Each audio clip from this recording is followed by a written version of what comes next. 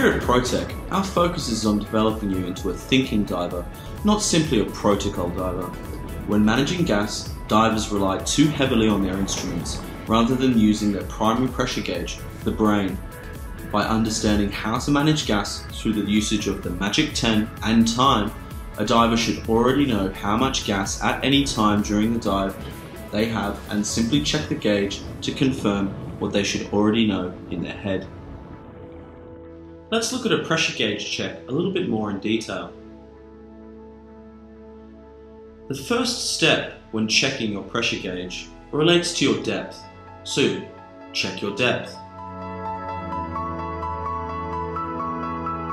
Then, think about your time. Calculating with your computer as well as with your brain, think about how much gas you have. Unclipping the SVG is simply to confirm what we already know. Check.